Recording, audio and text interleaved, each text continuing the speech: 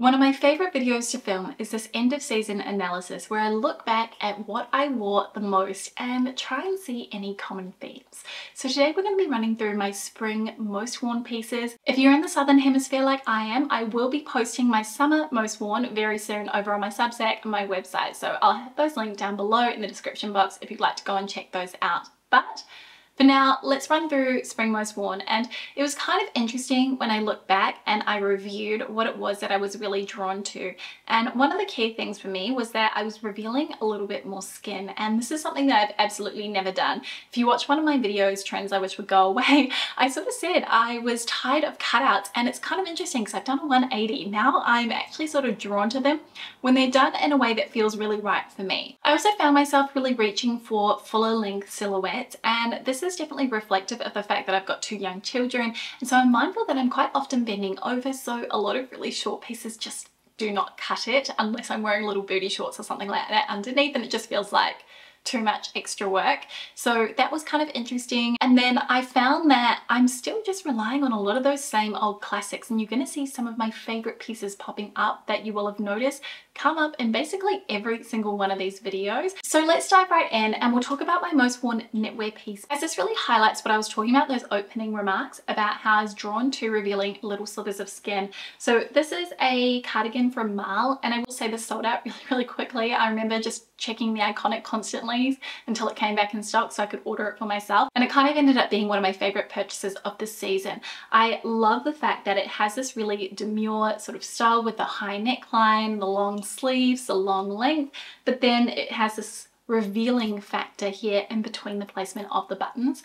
Really beautiful, and I wore this mostly with a little bralette underneath, so I felt covered up. I didn't feel like I was showing too much skin, but I had this subtly sexy element with the top. Perfect for a date night, but I wore this most with fluid draped trousers, something that was really long to counterbalance the fact that this was a little bit more revealing. I mean, these pearlescent buttons just so pretty. And I will say one thing I've noticed about Marl is that the items that sell out really quickly, they tend to bring back and release in a slightly modernized version, so worth kind of keeping an eye out on their website for their spring summer collection in the end of the year if you missed out on this and you really loved it. My most worn tops, I mean, one of them is going to be absolutely no surprise. My Series Life step hem t-shirt. These are hands down the best t-shirts. You can't tell me any different. I mean, I also love the ones from Uniqlo. Madewell does a great tee, but it is always this for me. The high neck, the stepped hemline, the fact that they're organic cotton, they wash really well. The fabric is super comfortable. I mean, I've been wearing and living in mine for years and they've held up really well. And also, actually, one thing to note is that the seams haven't twisted either. And I know that can be a real bugbear, especially for me when you are wearing lots of t-shirts on repeat. So that is fab. But also my Dish Atwood tank, which I spotted on the website, is half price at the moment. These are brilliant. I actually think it's available in most sizes. I think this is one of the most underrated things that they've got on their website. It's a really good classic racerback style that's not too cropped, and it does also come in the white as well. So it's such a good basic, and I have been wearing mine at least once a week during the summer just because it's been such an easy go-to. Moving on to most worn dress, I actually have three that I all wore the same number of times, and to me it's really interesting that there's a striking contrast between the styles. So two of them have that maxi full length silhouette, whereas the other one is shorter, and I thought this was really interesting. There's nothing in between at all, and even when I look at what I'm wearing on a regular basis, I wasn't reaching for anything that was shorter. And also, I actually just want to quickly take a point to say, I realized when I was pulling all these items out that basically everything is either black, white or grey, mostly black, and that's just reflective of the fact that I've got young children. I really want to branch out and be wearing a little bit more colour, things that feel a little bit happier, playful, bright, you know, sunshine. So that's kind of one of the key things that I'm looking to add into my closet for 2024, but I'm lucky that with my high contrast features, black suits me quite a lot.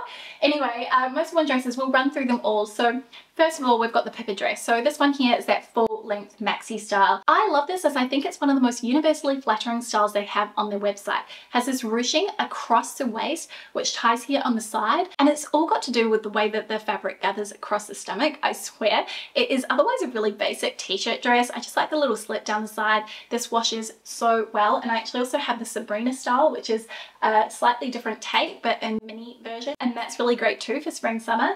Then the other kind kind of longer maxi length dress that I wore loads was the Dish Shannon dress. And I know it's white, but I felt like this was very carefree because it's linen, so very easy to just throw in the wash. And that's actually something that all three of these dresses have in common. They're all easy to care for. And again, I think when you're looking at your most worn pieces, quite often they're going to be really reflective of what your lifestyle needs in that given moment. This has a beautiful square neckline. This is lined too. It's just great, and it's come out of the wash looking like new every time.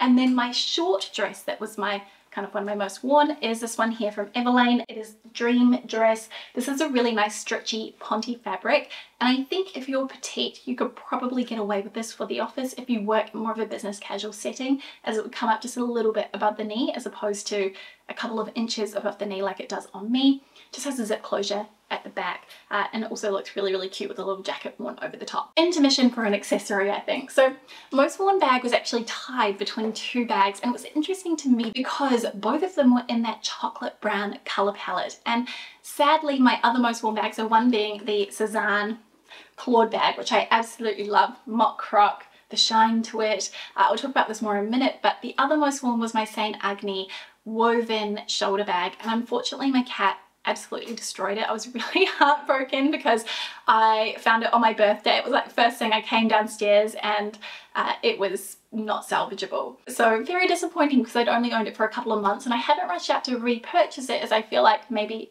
I would get a different style. If you want more of a review on that bag, just let me know in the comments and I'll share all of my thoughts. But this bag here, I think it is such a good style. It actually is very reminiscent of the Celine Trotteur bag, which was one of my most worn bags before I got the iPhone Pro Max size, which no longer fits in it, so it kind of feels a little bit redundant, as I like to be able to put my phone in my bag if I can. The quality of it is really, really nice. There's no scratches at all to the actual leather. There is a couple of scratches on the actual hardware, which hopefully from the close-ups you will be able to see, but nothing that feels overly noticeable. And I like the fact that the gold is actually quite a creamy color as well. This sort of straddles that fine line between dressy and casual silhouettes, and I think that's a combination of that luster you get from a patent high shine bag like this, and the texture, and then the style being a little bit more casual feeling. But brilliant. Love a chocolate brown bag. Just a nice way to kind of add in some darker contrast to an outfit without necessarily going for a black piece. We'll do my most worn jeans next, and you know, it was interesting for me because the most worn style actually ended up being a recent purchase for the season, and to me that's a good litmus test. If it ends up showing up my most worn, it means I made the right decision. Now these are the Arquette Rose jeans, and they're a cropped straight leg jean in a faded black wash. They have a bit of stretch to them, which was really appealing to me. And I bought these as a replacement for my toe tam jeans. Now, unfortunately, those just do not fit me the same anymore after having two kids. They're just a little bit too tight for me. They're definitely on the smaller side of size 26. They're kind of closer to a 25 in my opinion. So I needed to update them. It was time to really let them go. And also, I got them professionally tailored, and I got them a little bit too cropped for my liking now, especially what my eye settles on. And for those wondering what is the perfect crop, this is really personal preference, but I think hitting the top of your ankle bone is the perfect crop length, because then it's not going to ride up too much when you are sitting down. I feel like it also avoids you having too much of that awkward length from the hem of your jeans to where your shoes begin. These have just been such a good go-to. I reach for them a lot, especially in the morning when I was doing my daycare run with maybe an oversized sweater or a singlet depending on what the weather was doing. So a great jean, and I also just found it really interesting because despite the fact that I have sort of lent more on those full length styles, to me, a crop jean is definitely where it's at and will always be. Okay, most worn skirt. Again, I think you're going to see that common theme coming through. A maxi length skirt. This one is from Dish. It is fully lined as well, which is fab. It's got the side zip closure. This felt like it added in a sense of formality to my outfits, this elegance that I was craving, especially when I was just wearing it with a simple singlet or a t-shirt. It has this sort of fitted silhouette cut on the bias, and then it flutes out at the hem, which to me is just so pretty, and it has such grace when you are moving around in it. But yeah, I always feel really, really good whenever I put this on, and I think it's just that drama of the full length. I keep coming back to that word, but I feel like it's really the perfect way to describe it. Then we have most worn trousers. Again, there were two pairs that were tied, and I love them both for different reasons. So they both got pros and cons. So we'll go with the more affordable pair first. These are from Dish. They're their Rowan trouser from their classic suiting line. I think that these are the best throw-around trouser. They are a great option for the office. The way they are cut is really nice as well, just with the single pleat. I think that they're a really nice length too, not too wide cut through the leg, and they're just very, very easy to style both for work and for the weekend. They're also very easy to care for because you can throw them in the washing machine. The downside of these being that they do pill, and quite considerably too. I can't even tell you the number of times I've had to take my fabric shaver to them to remove any bobbling, and I can actually see a little bit here that I missed on my last little de-bobbling session, so I'm gonna have to fix that up. To me, that's not really a deal breaker, because if we want our clothes to last, we should be maintaining them and looking after them, and that is kind of part and parcel of the process. But it is something I wanted to mention. If you want a clothing that is really, really fuss-free, then maybe these aren't for you. Uniqlo trousers are actually great, and the pair that I have, I've noticed haven't pilled. I don't think that they look quite as elegant on as these because they're a little bit slimmer on the leg, but I think the Uniqlo ones are also fab, and I'll link those down below too. But the more expensive pair are from Mo & Co, and I think if I had to get rid of all the trousers in my wardrobe, it would be a toss-up between these and my facade pattern trousers. Those two are my absolute favorites.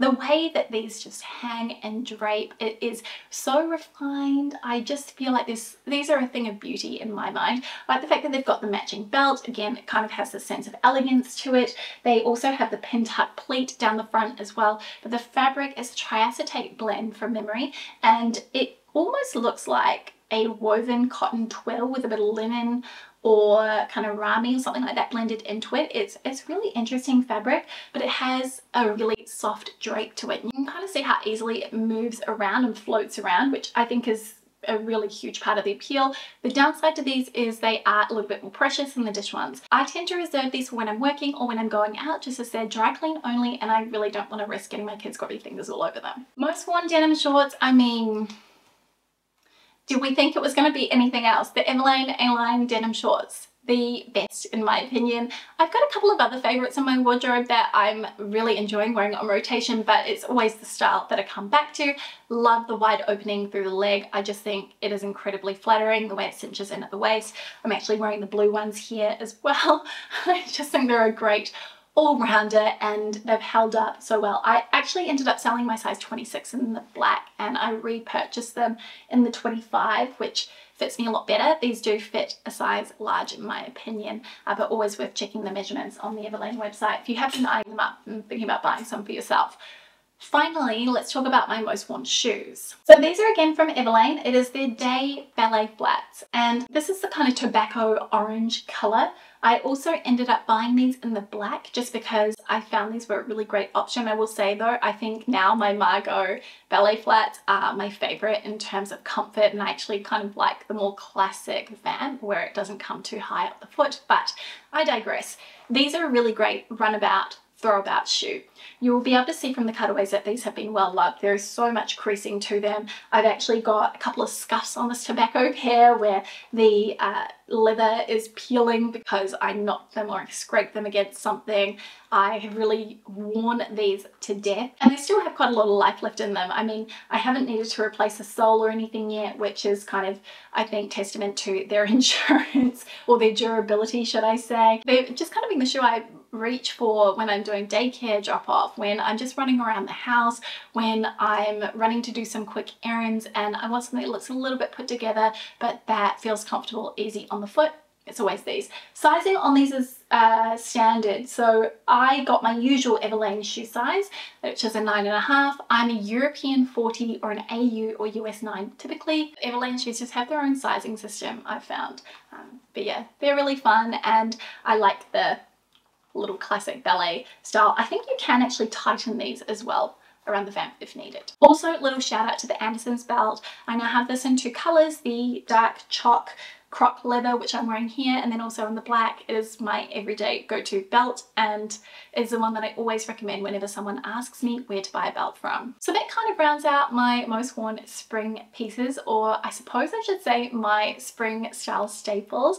I hope that you found this video insightful, or at least that it gave you some outfit inspiration or maybe some mini reviews on some of the pieces that I have in my wardrobe. As always, a huge thank you for watching, spending a little bit of your day with me. I'm always so grateful. If you're new here and you want to subscribe, I would love to have you back, and I will see you next week with a brand new video. See you very soon. Bye!